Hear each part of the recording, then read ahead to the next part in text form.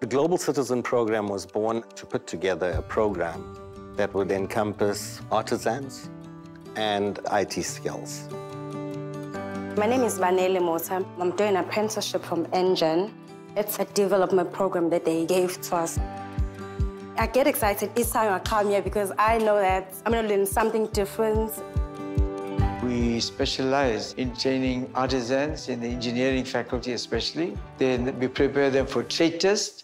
Then they're certified and registered as artisans. And they can walk into any company. They're always getting jobs.